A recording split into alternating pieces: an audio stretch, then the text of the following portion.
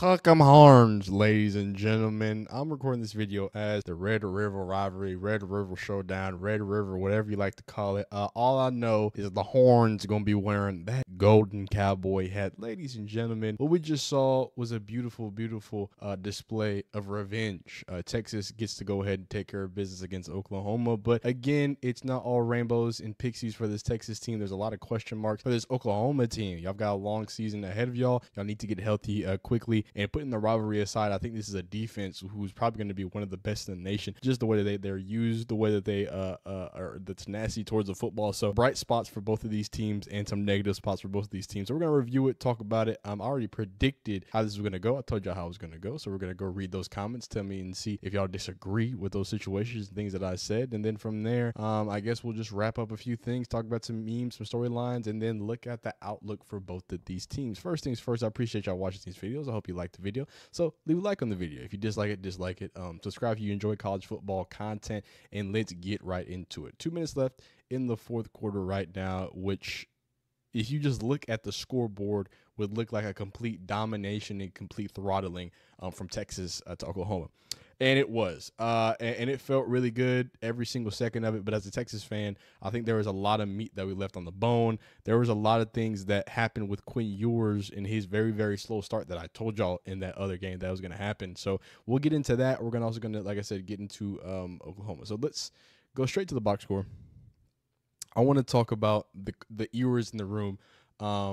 Here's one thing. I think a lot of people were confused, some people were confused who aren't Texas fans of why Arch isn't playing. Why is he not starting? He's been on a tear, XYZ. Look, Quinn Ewers was a Heisman candidate coming into this season, right? He's very injury prone. This is something that we've seen before. This is something I think we saw, was it last year, 2 years ago, where he got injured. First game he came back was Oklahoma, and then he completely takes his steam and polished everywhere, okay?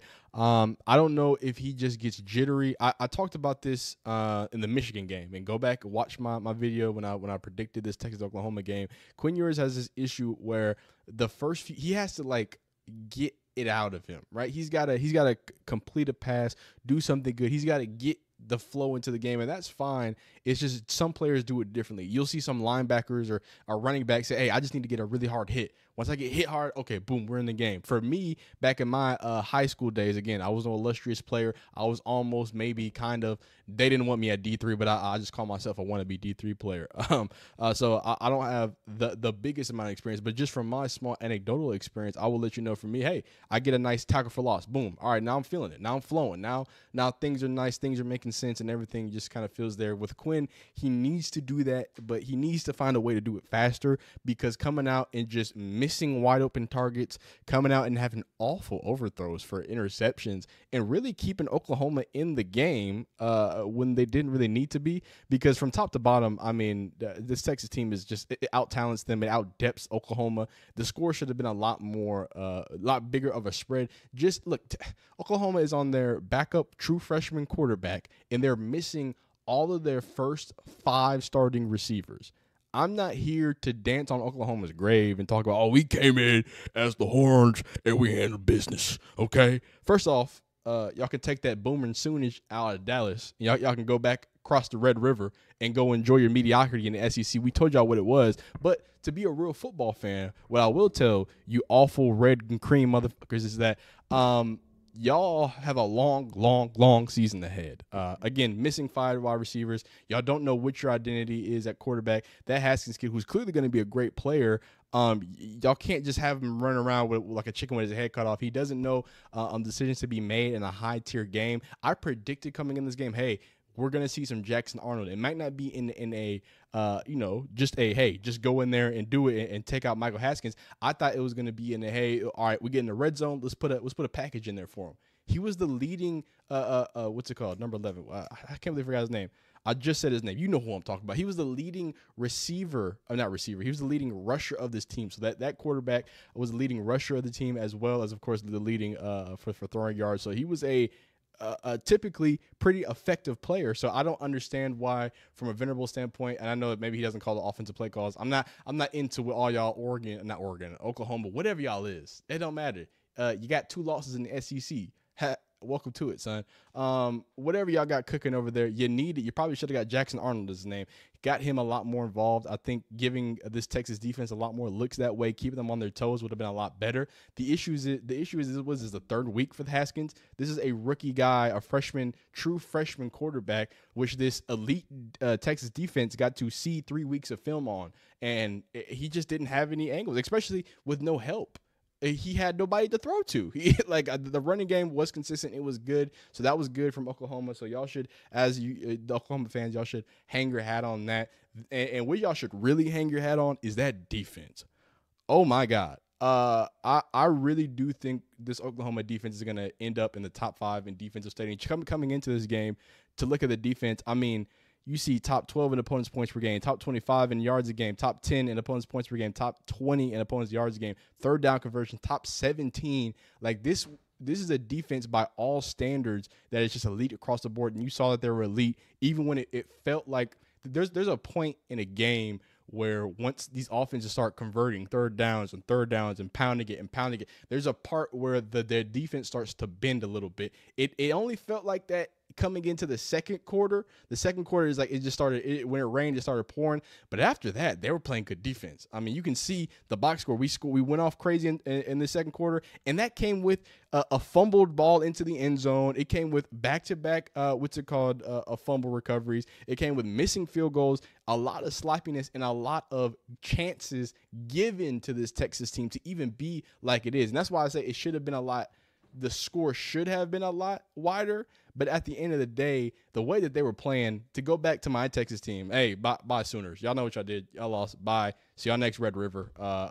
Give me the golden hat, son. But to talk about more specifically about the Texas team and the things that I didn't like. First off, I think the biggest issue is that my main man, Isaiah Bond, he had to come out the game. I think it was in the second quarter, so we don't like to see that leading receiver, explosive, fastest person on that. No, sorry, Wingo's the fastest player, and I'm happy about that. It's not a complete negative spot. To give one more positive thing, I really like what Wingo did. I really like what my man Golden did. Obviously, him is starting to be Quinn Ewers' go-to guy, so I like to see that quarterback tight end connection there. I feel like that's a good safety valve that he likes to go to, so it's good to see there. But losing, and we don't know for how long. I don't have any updates as of now.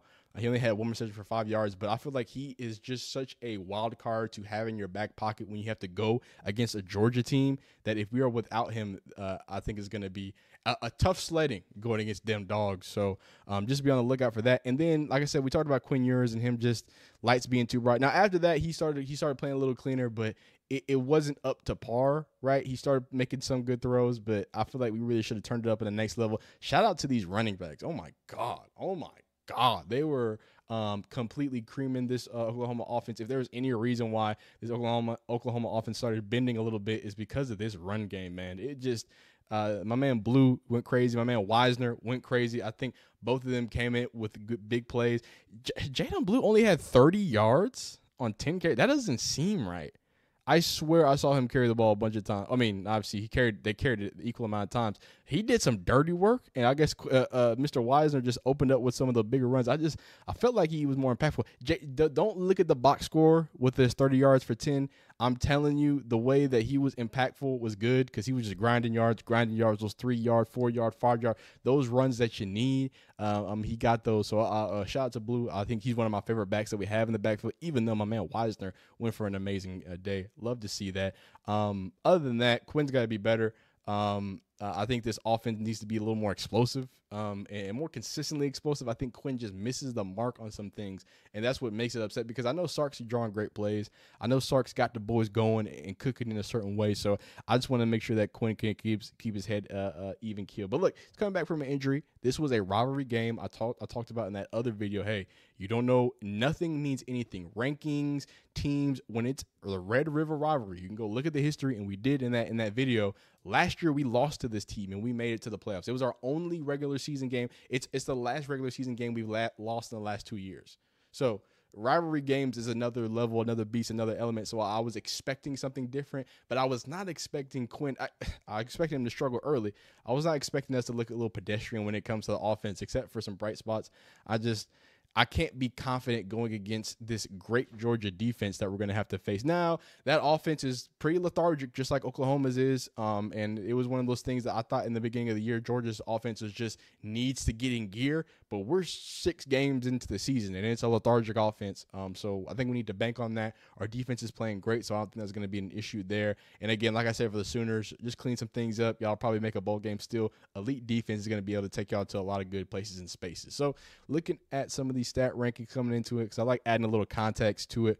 Remember, this offense is number 4 in points a game, number 5 in yards a game, the Texas offense, number 7 in points of play, number 9 in yards of play, third down conversions, which I tell y'all every single one of these prediction videos, recap videos, is probably the biggest determiner of how the motivation, how the will, how the flow of a game is going to go. If an offense can continue to convert on third downs, which we saw this Texas offense do, for as much slack as I gave it to them, and maybe they came up empty-handed, converting on back-to-back third downs just puts the defense in a mindset where it's hard to defend. It's hard to feel like you've done anything. Third downs, defenses should feel happy, right? The edge player should be able to pin their ears back. Oh, yeah, our cornerback should be able to play soft. I should be able to hug these sticks, and that's what we're going to go do. But if every time that happens, they keep converting, it doesn't feel like that. A third down just starts feeling like second down. You don't get that boost. You don't get that feel, and then it results into you not getting off the field, getting even more tired,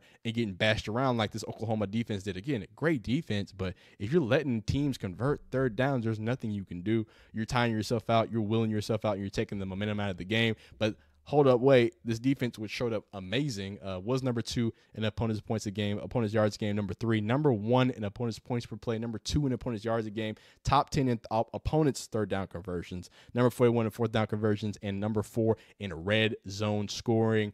I'm not going to get into any more of the particular specifics. We do that on our prediction, but just wanted to add some context there. Let's get into these comments of my other video in which I predicted this exact thing kind of happening. See how y'all boys felt. See if there's any disagreements. Other than that, man, we're going to look at some memes and things. Maybe take a look at a golden cowboy hat if it's floating around the internet. If I can see old Quinny in it, I might take a peek at it. All right. As a Bama fan, this game always gives me Iron Bowl and Jordan Hare vibes, and I love it and hate it at the same time. It's an amazing tradition, son.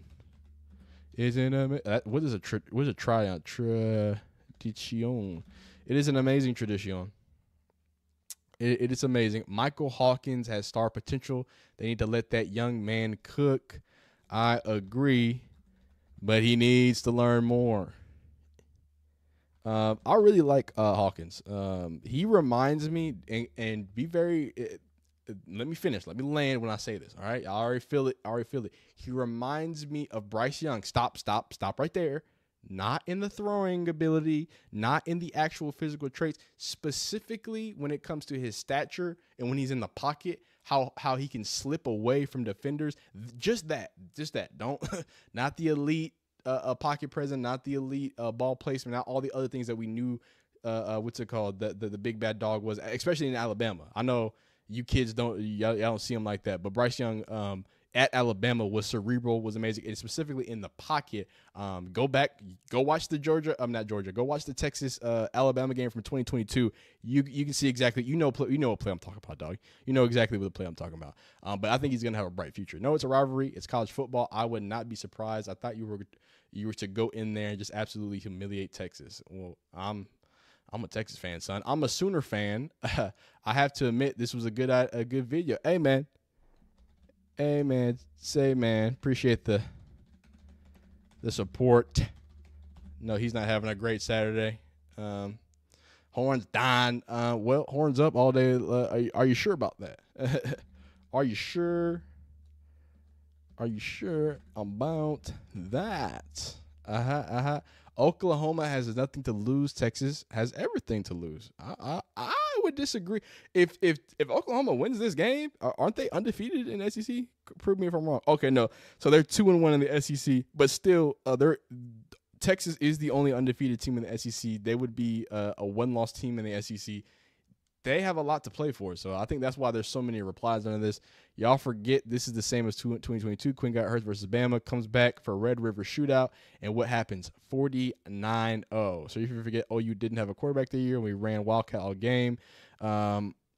Yeah, I don't think it's going to be the same exact thing, even though we did in fact dominate. So I'm not too mad at him pursuing that. But oh yeah, I forgot. We went into the deep history of this rivalry. Y'all go watch this video. It's a good video, man. It's a good video. But that's it, man. I just wanted to recap this game. I'm happy about some things. Happy that we got to beat them Sooners after last year's embarrassment and the year before that's embarrassment. But it is what it is. We're on to the next one. We have some big dogs that are coming into the yard next week, so we got to handle business there. As a Texas fan, Oklahoma, I think y'all still have a bright future, sadly.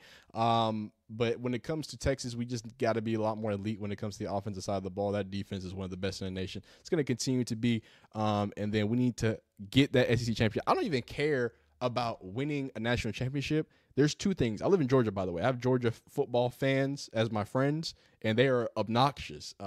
If I can just win the SEC championship and beat Texas A&M, dog, I'll be happier than a cucumber on an ice storm, all right? But y'all be phenomenal. Y'all be amazing. I appreciate y'all watching these videos. Leave a like if you like it, dislike if you do like all that stuff. Subscribe, bell icons, or you know the things that YouTubers say. You be phenomenal.